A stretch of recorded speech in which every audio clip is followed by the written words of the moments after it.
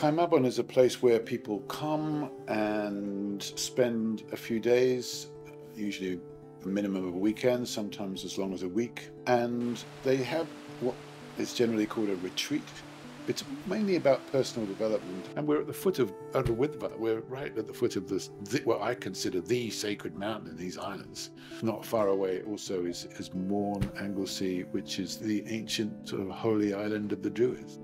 My name is Eric Maddern. I'm the driving force behind this place, Cae Mabon. I was the one that started it, and I'm still here 37 years on.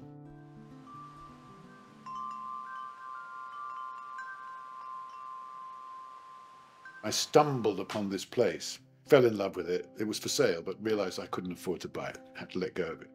I was left with a really strong vision of what I could do here. It was as if it bubbled up out of the ground. So I came back to discover that someone had bought it.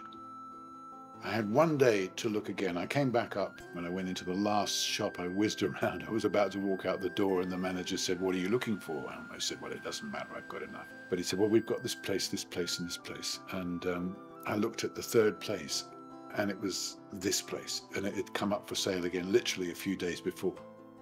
I was filled with doubt, as one is before making a big decision. But that night I went to a friend's house. Someone brought a song, and so I'll sing it for you now. It goes like this. Sleep, sleep tonight, and may your dreams be realized. But when the thundercloud passes rain, oh, let it rain, rain down on me. And after I'd sung that over and over again, it didn't matter about the rain, because it was about dreams being realized. So the next day I went and signed the contract with a clear heart, and then the following day I ran into a friend, told him what I'd done, and he said, "You know what it was yesterday?" I said, "No." Midsummer's Day. I had unwittingly signed the contract on Midsummer's Day. I didn't know about those things back then.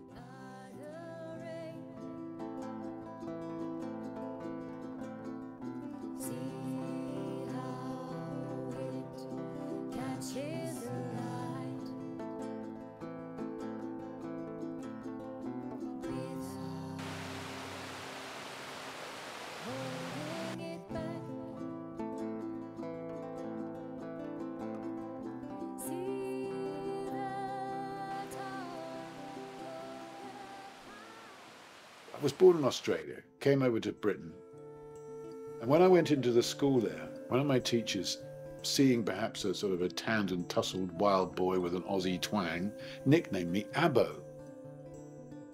And so it became my nickname from the age of 11 to 19 for 8 years. And somehow that went into the making of me. What does it mean? What does this Abbo thing mean? Well, of course, Aboriginal means from the beginning. So it's about origins, it's about firsts, it's primal, it's primitive, it's early, it's native, it's indigenous. This roundhouse is based on the kind of dwelling that people used to live in, especially around here, for 3,000 years before the Romans came. If you like, it was perhaps the kind of part of, at least, my quest for Aboriginality resulted in the building of this roundhouse.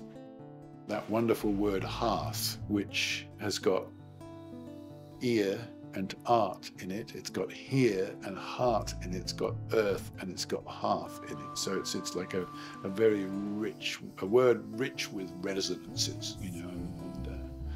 So there we are, the hearth is at the center of it all.